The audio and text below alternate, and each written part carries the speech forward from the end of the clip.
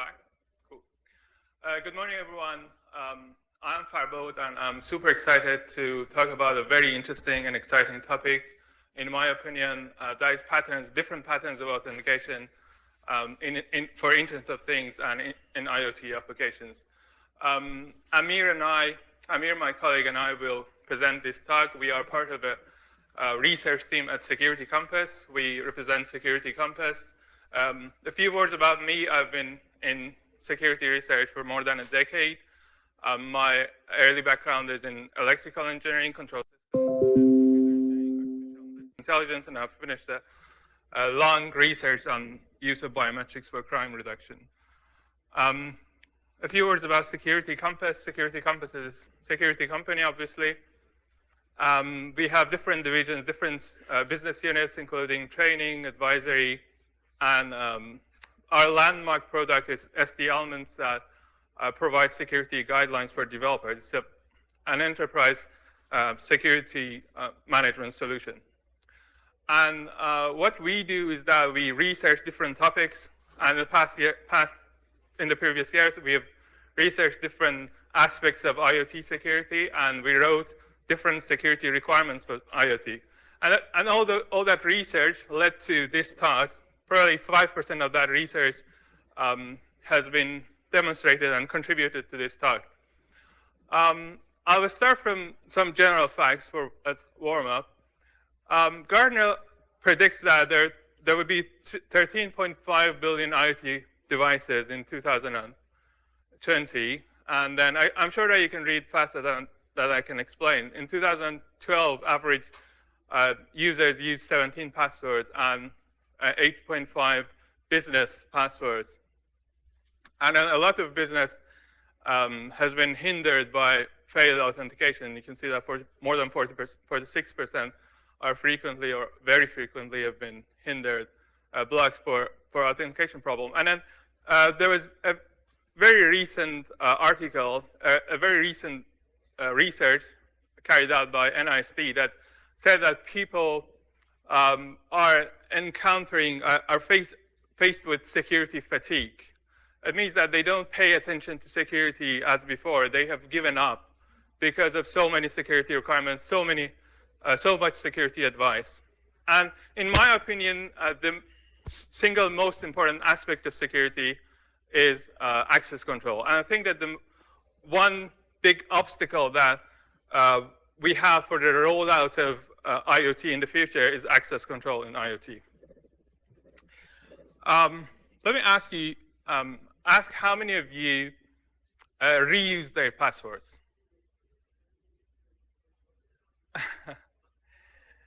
Not too many. How many of you reuse your passwords, but when you're asked that you reuse your password, you don't raise your hand?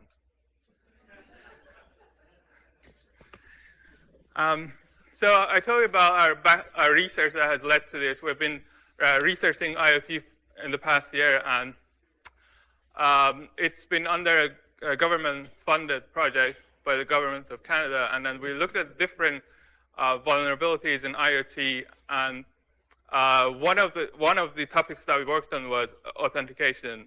And we looked at different enablers and ideas of authentication, and then tried to build some patterns out of them.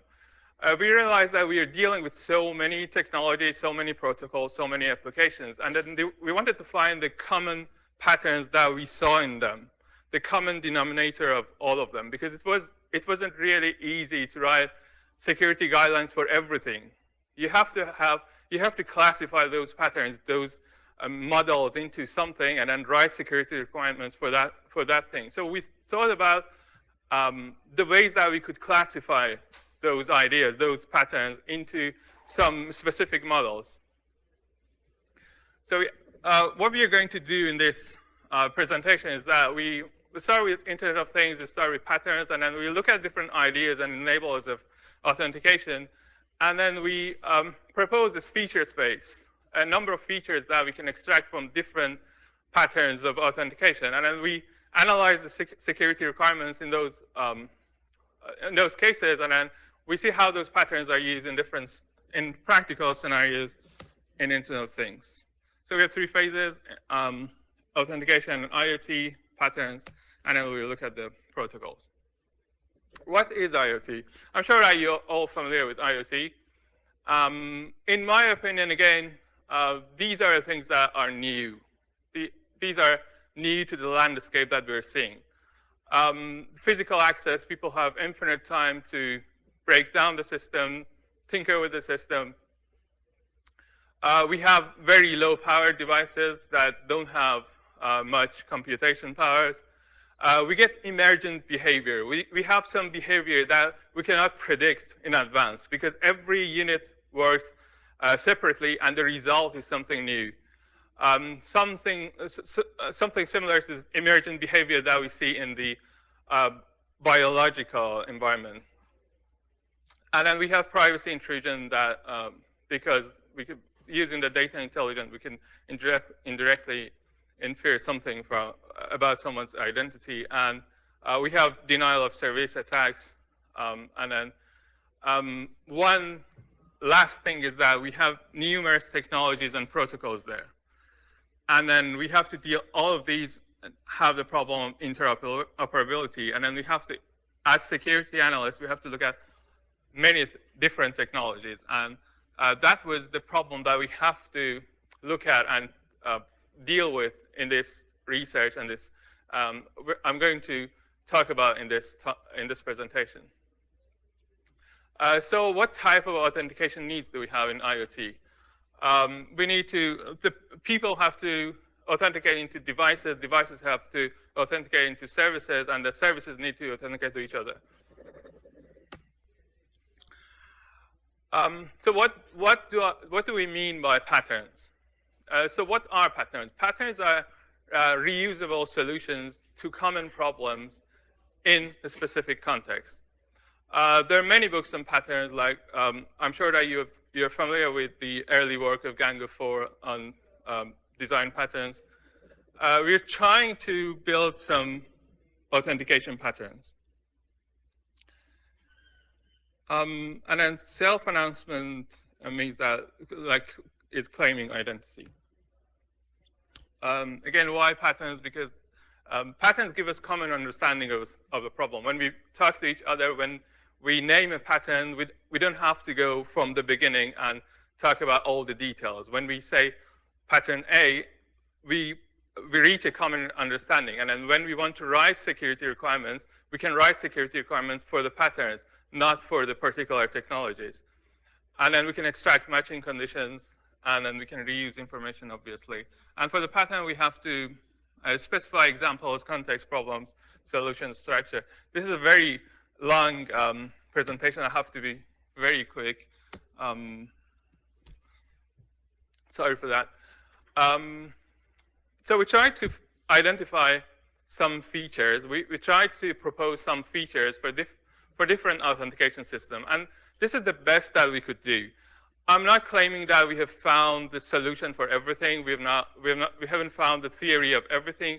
But looking at different patterns, I think that these are the features that are most useful for discriminating between patterns.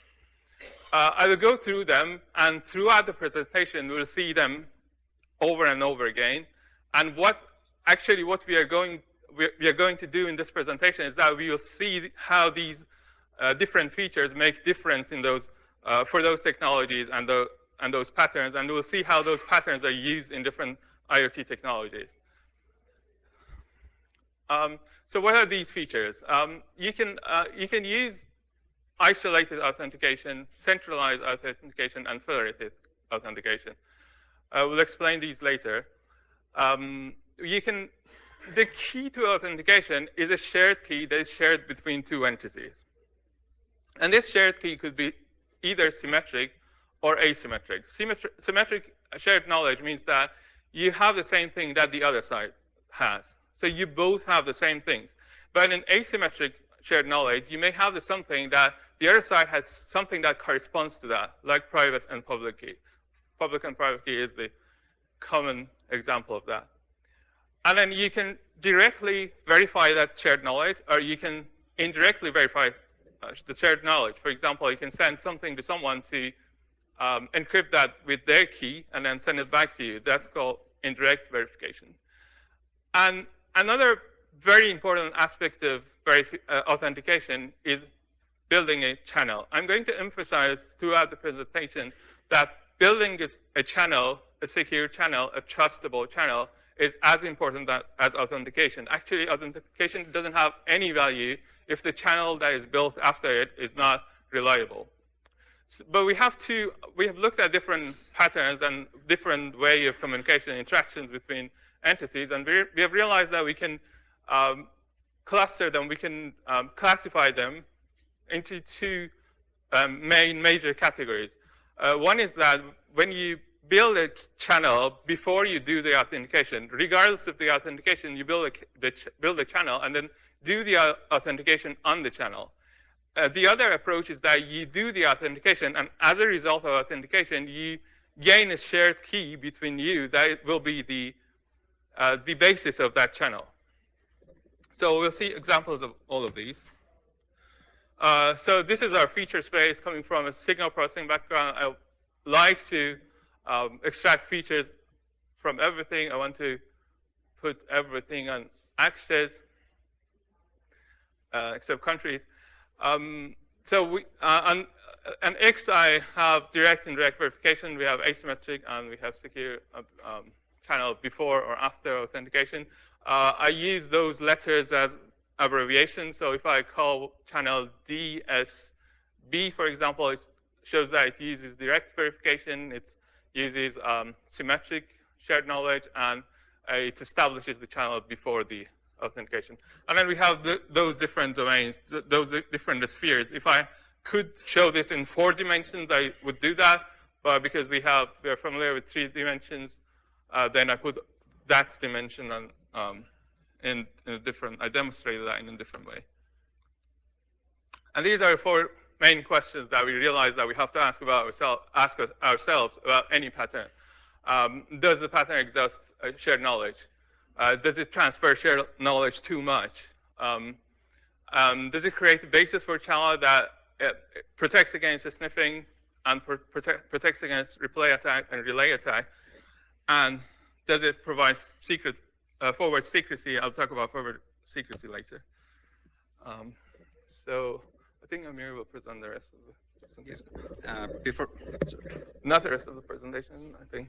We'll switch back and forth. Yeah. So first of all, a quick introduction of myself. I'm soon celebrating my 2nd year at Security Compass as an application security researcher. Before that, I was and research assistant at Information Security Center of Excellence at University of New Brunswick. So at this point, I want to describe those 3 authentication topologies we showed in the previous slide. The first one and the most simple one is isolated authentication, which means the point is the authenticator is bind with the resource. So the user simply sends the request and the proof of identity to the resource, which acts as the authenticator. So it's simple request and response. So once it's verified, the user gets access to the resource. The next pattern is centralized authentication, in which a centralized authenticator server acts as the authenticator for all of the entities around. So the user sends the proof of identity, gets proof of authentication, and then using that, like say token, it asks for the resource from the resource server.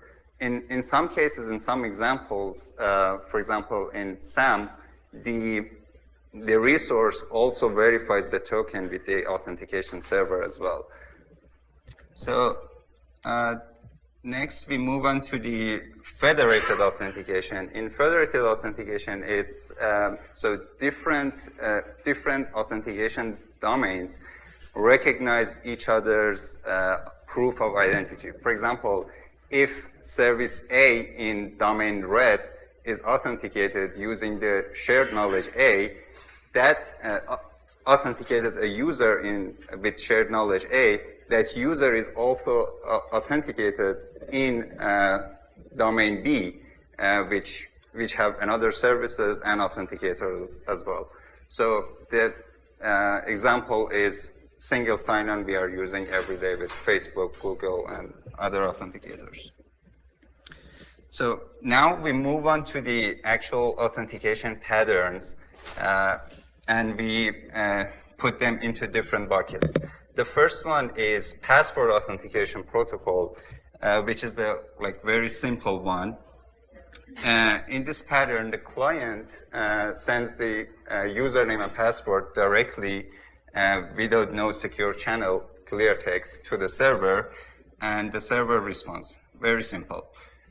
So we call this pattern, we put this pattern in DS0 category, which means the authentication is direct. That means the client sends the credentials over the channel to the server, the actual credentials. And then it's symmetric because server and client both know the same shared knowledge. And there is no, we put 0 because there is no secure channel. So everything is on clear text. So this two-way handshake is mostly used in point-to-point protocols. So the problem is obviously that the password is clear text and can be easily sniffed. And also the password can be reused by another entities for the same authentication to get the same service. To solve the clear text problem, encrypted PAP is introduced. So the mechanism is pretty much the same. The only difference is that the username and password are encrypted and sent over the server. So it's still direct authentication, sends the credentials over the channel, still encrypted, but it's encrypted, but still it sends the actual credentials. Shared knowledge is symmetric, but we put B, which means the secure channel is established before the authentication, which means we have encryption and send the credential through the secure channel. And the little s means that the encryption, the secure channel is based on shared key.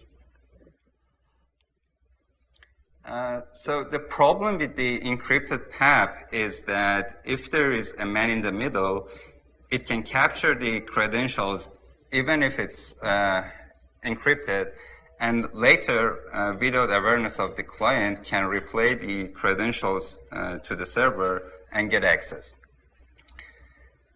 So this two-way handshake is still used in is useful for P2P protocols. It solves the clear text password problem, but it still has the problem of man in the middle, and the trust channel is an issue. So next pattern is challenge handshake authentication protocol, CHAP, which is an indirect one. So the main difference is that instead of sending the credentials directly, it sends indirectly the proof that I am the authentic user. So in this pattern, the server challenges the client with a nonce, and then the client, using the symmetric shared knowledge, calculates the response and send it back to the server. So with this, the server can verify that the answer is correct and authorizes the client.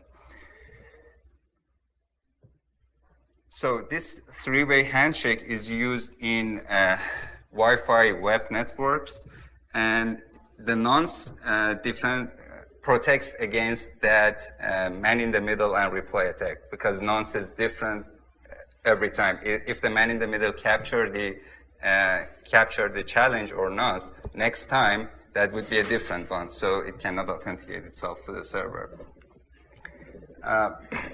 But the problem is still that in this scenario, server authenticates the client, but the client does not know the server is the authentic server, so there's no mutual authentication. And also the clients have to repeat this process, this negotiation, every time for every single request. So that brings us to four-way handshake, which is an ISD. So the four-way handshake is pretty much the same as the CHAP, but there are two main differences. One is that both server and client authenticate each other using the PMK, pairwise master key. So it's still symmetric shared knowledge between these two. So the server challenges the client, and the client also challenges the server to make sure that they both are on the same page. The second difference is that the PTK, which is the session key, so the client creates a session key. After authentication, the communication is happening using that session key to encrypt the communication. So basically, authentication is happening, and the secure channel is established after authentication. So that's the T is after authentication. So this pattern is used in Wi-Fi WPA2, which solves the problem of mutual authentication, but still PMK is shared with everyone. For example, in a Wi-Fi network, everyone knows the PMK, the master key, the wireless password, say. And if you walk into a coffee shop and someone is already sitting there and connected to the network, it's got the PMK. So once you request for authentication, that node can calculate your session key as well and sniff your communications.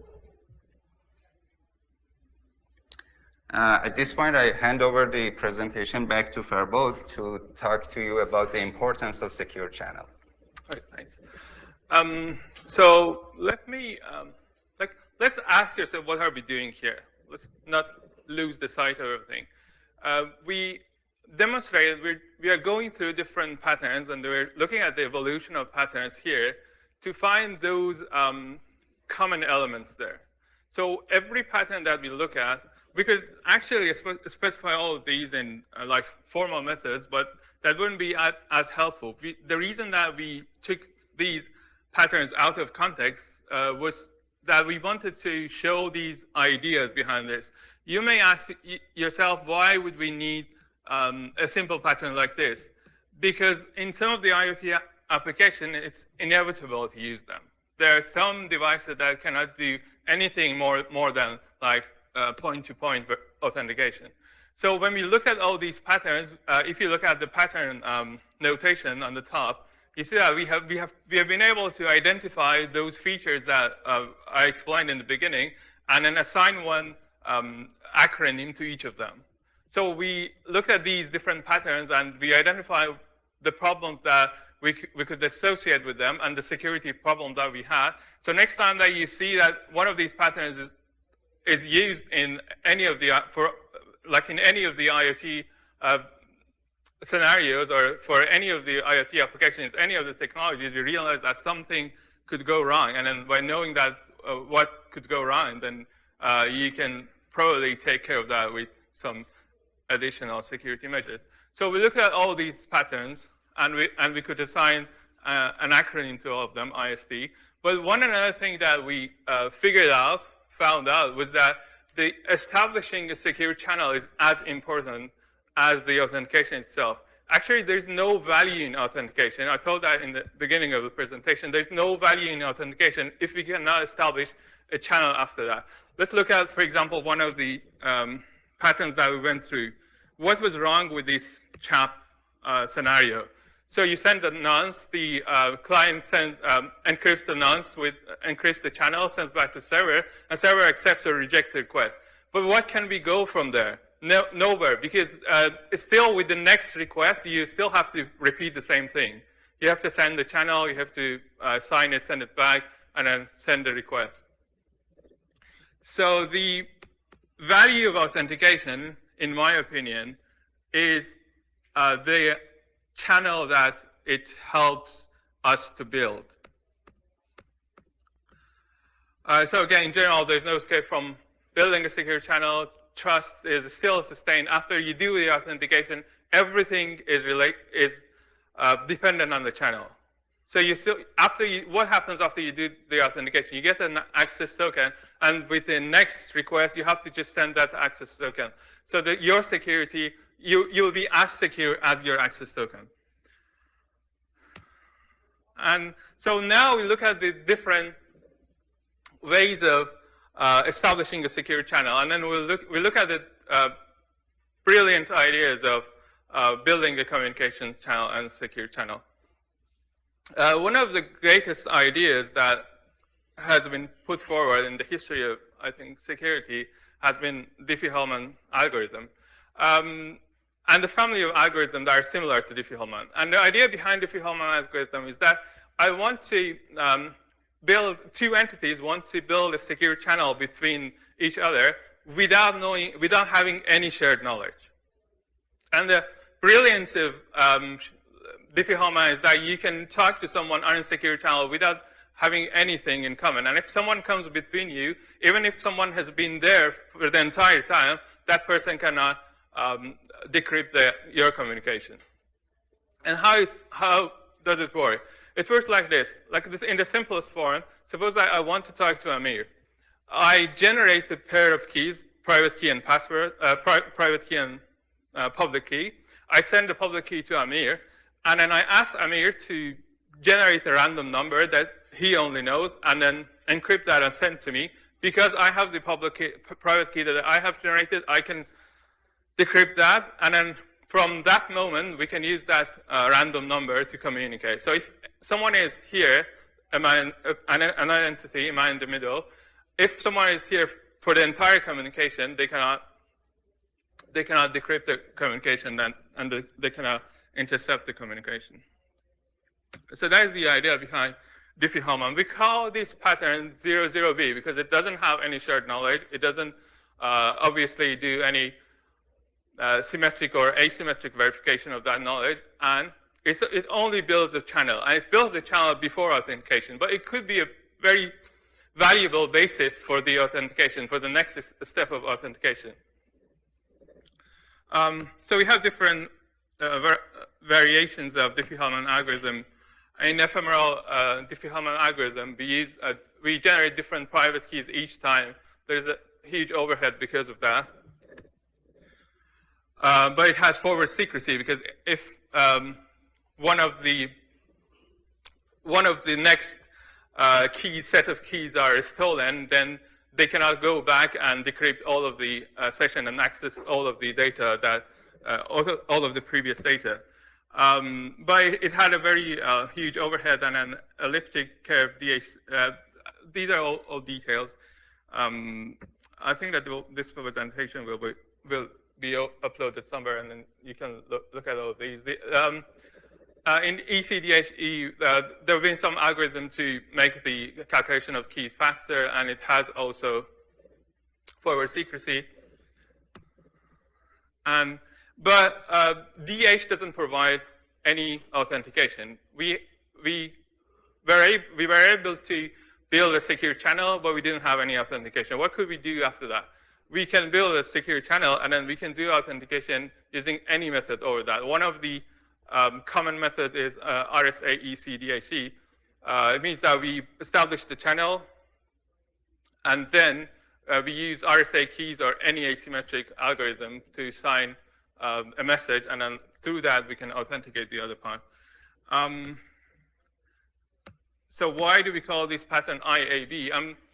I want to ask you to, when you look at the pattern, just think about those three axes. This is indirect verification because this is I because of indirect verification. We don't send over the shared knowledge.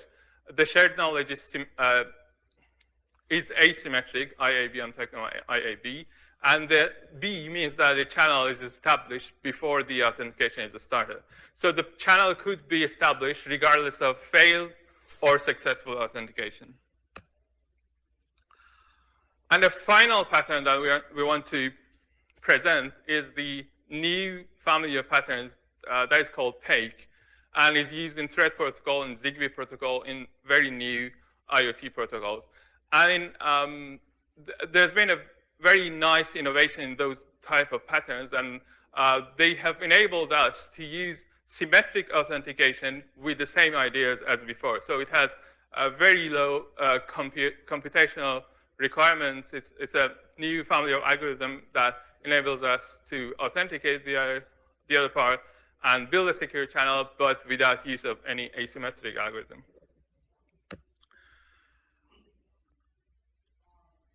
No public key management overhead. It has forward secrecy. The most important thing is that it also has forward secrecy.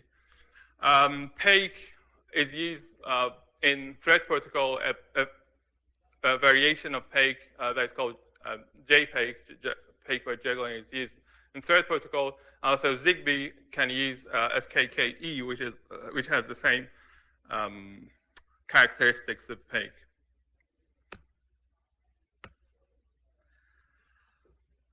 So how much time do we have? So finally, we'll look at different protocols and technologies, and we'll see how these patterns are used in practice in those IoT technologies. We'll look at XMPP. We'll look at different message keying protocols, Zigbee thread, RFID, and HyperCAD and UDDI. Just very quickly, should I describe this one? Okay. So XMPP protocol, I'm sure that you're familiar with this, is a XML-based protocol that IoT devices use to send messages. It's based on SASL, and SASL has a stack of different types of authentication. But when we went through all of those patterns of, that are used in SASL, we realized that we can map them to one of the patterns that we had shown in the previous slide. So in SASL, for example, I would just explain a few of them. In SASL, you can have plain clear text user password, which is isolated DS0, or if you go down the list, you'll have OWASP, which is centralized indirect verification, either by symmetric or asymmetric, and the channel is established before. And then you have federated ISP. We have to go through the details of each of these. We won't have time, but I'm sure that this presentation will be somewhere soon, and you'll actually do the exercise yourself, and you can look at the patterns and identify these different features in them. So I think Amir will explain the publish and subscribe architecture. So at this point, I would like to talk about publish-subscribe architecture as an example of that three topologies we talked about in authentication: centralized, isolated, and federated. So generally, publish-subscribe protocols, if you are not aware of, are messaging communication patterns in which a single broker is responsible for message delivery. So specifically in IoT environments, publish-subscribe is very useful and practical since we've got low-powered, very thin nodes which cannot do lots of computations. For example, a temperature sensor senses the temperature, sends it to a server, and it sleeps. And so the nature of IoT devices is that they are very weak, and the connection between these nodes are usually intermittent. So a resourceful broker in between can handle everything for them. So simply publishers publish a message to a specific topic to the broker, and subscribers, which are other devices or services or servers, can subscribe to those topics and fetch those messages. Most of the publish-subscribe protocols use SASL for authentication purposes. So here I want to show an example of those three authentication topologies we talked about: isolated, centralized, and federated. So in isolated identity management and authentication, as we said, the server and the authenticator or the resource are both the same. So here the broker authenticates every node around it. So there is a single service and a single authentication. So it's very simple to realize, but the drawback is it's not very scalable, and obviously it's single point of failure. If the broker fails, any authentication in the system fails. So to solve that problem of scalability, another topology, which is centralized identity management, has been evolved, which means there is a separate authenticator. Every entity in the system authenticate to that single authenticator.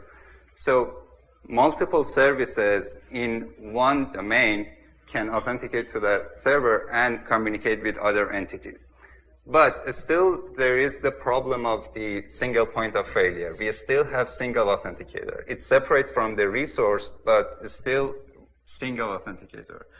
To overcome this issue, there are multiple authenticator added in different domains. So multiple services can use their authenticator to authenticate everyone else. So different domains can be integrated, and so that makes the system more efficient and scalable. Single sign-on, as I mentioned, is one of the examples which we are using every day. This flexibility is with the cost of more complexity to the system. So at this point, so knowing all of these, now Farbod is going to describe few specific protocols which are used in IoT and compare the authentication pattern. The first protocol is ZigBee. Farbod? Yeah, again, we look at different patterns, and we ended with the PAKE pattern that we could use symmetric authentication in, and we could get all of the benefits of asymmetric authentication that we had in the SSL communication. So PAKE is used in ZigBee, and PAKE is used in Thread too. And there are also great ideas that have been used in ZigBee protocol, and both ZigBee and Thread. And start with ZigBee. Do you know that ZigBee is a low-power wireless mesh network? It's an alternative to Wi-Fi for low-capability devices. And it has two stages of discovery and joining. And each device comes with a preloaded key. And as we explained, it uses SKKE, which is very close, like in its features and characteristics, it's very similar to PAKE algorithm. And it has IST, in our patterns, has IST pattern, which means that it does indirect verification of the shared knowledge. It's based on symmetric keys, and the channel is established after the authentication. And it uses a federated model of authentication because of different routers. As a result of authentication, there are different keys that are generated. Network key is common between all nodes. Link keys are pairwise nodes, and master keys are the shared knowledge that is loaded into the devices. Another example is Thread protocol. Again, Thread protocol is used in the Nest devices can either use wireless or they can use Thread protocols if they are low capability and low power. And it's also another an alternative to Wi-Fi protocol. There is another new concept that is introduced in Thread protocol, and that is the concept of commissioner that does the authentication. The commissioning has two stages. First, the commissioner has to be authenticated, and then all the devices authenticate to that commissioner. So if we want to describe this in terms of the patterns that we proposed, there are two stages. The commissioner has to authenticate to network. The commissioner doesn't have to have all the network keys, but it uses centralized ISP. And then after it's authenticated using a commissioning passphrase, that is a symmetric shared knowledge. Everything else authenticates to that node. And then again, both the stages are centralized ISP. Thread uses JPEG, as I said. uses juggling in the page, but it still has the same pattern, indirect verification, symmetric keys, and the channel is established before the authentication. What's the difference between channel before the authentication and after the authentication? If the channel is established before the authentication, if the authentication fails, you still have the channel. But if the channel is established as a result of authentication, you cannot have failed authentication and have the secure channel. So the last class of examples that we see is RFID and NFC. The reason that we put RFID and NFC here was that these are the examples of very low power devices that cannot do anything. And we see that there are cases, there are scenarios that we don't have any other options except using the simplest form of authentication. There are three possible ways of authenticating in RFID systems. The RFID needs to authenticate the reader needs to authenticate the RFID. And in the simplest form, the server with each request only sends the password, and this is the DS0 password. If we use the cover coding, a method of encryption between the RFID and this reader, we have DSB. And then another method is based on indirect verification. There will be one key that is on RFID, and we have the same key on the reader, and then they send a random number, and we call that IS0 or ISB based on the encrypted channel. And the cover coding is very simple. It's only XOR. If you're familiar with RFID, it only uses a simple form of secure channel, and that is only XORing that with a random number. So in RFID, we have the same patterns. We have a simple pattern of, as I said, password, isolated password that is sent by each request to the reader, to the tag. It's easy to eavesdrop. It's easy to sniff because it uses RF communication. And then it's easy to brute force. There's no solution to that. You can have tens of RFID tags here, and then you can have a reader that sends the kill command to all of them with different passwords, and you can brute force them. But sometimes it's the only possible solution. You have to accept the risk. And then, as I said, you have the same patterns that we showed, like with sending a nonce. This pattern it can be used in RFID. We're trying to show that these are the patterns. These are the only possible patterns, and then they are repeated in actual applications, in actual protocols and technologies. And finally, for example, it would be ideal if we could use asymmetric algorithm on the RFID, but most of the RFID tags could not carry out any asymmetric algorithm. So this is an example of where you know what the best pattern is, but you cannot implement that on the device. So I want to conclude our entire discussion here. Again, I want to ask you to try to identify these different features when you look at different patterns of authentication in IoT or in any other context. We talk about direct and indirect verification of SK. We talk about asymmetric or symmetric SK, and we talk about the channel, establishing the channel before and after the authentication. And then we told that there are three different types of identity management: isolated, centralized, and federated. And all of these different patterns, different characteristics, bring their own advantages and disadvantages. We show that there are numerous technologies, different technologies. Patterns help us to gain a common understanding of those, of the characteristics of the technologies. And we try to propose and build a feature space that facilitates classification using these specific features. The advantage of having a feature space is that by looking at these letters, these acronyms, they immediately highlight the security requirements and the computational power that we need. This summary of what we learned was that if we, when you see that some pattern uses direct verification of SK, you know that you have to put more emphasis on the secure channel.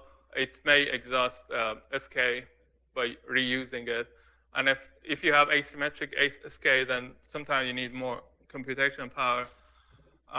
Again, for secure channel, if it's affected by the choice of SK, and then you have to look at sniffing, replay attack, relay attack, and forward secrecy. These are the things that you have to ask yourself each time you come across a new pattern. And then we have ICF,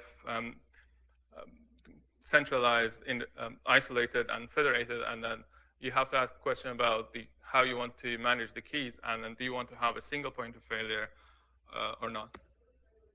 So the presentation summary, we highlighted the importance of identifying patterns for authentication. We propose a feature space. We analyze various patterns and show the security problems with them. And we demonstrate how these patterns are used in various technologies. And now, if you have any question, we'll be more than glad to take them.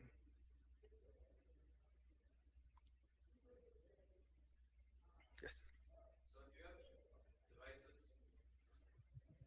So if you have devices that have a lot of computation power, like RAM, CPU, whatever else they need, and battery, is there an ideal solution for like a high-powered environment where you don't have the constraint on the endpoint? I think, good question. I think the high-powered devices are like the servers that we have on web application. We can put all of the different security measures there. You should use SSL, and then you should use asymmetric algorithm and the symmetric algorithm. You can have different layers of authentication.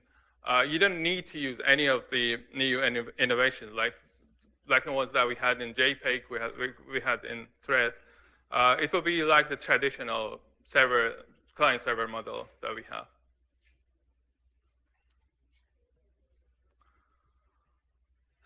Any other questions? No. Okay. Thanks for your time, and thanks for coming, and hope that you have gained something from this presentation. Thank you. Thank you.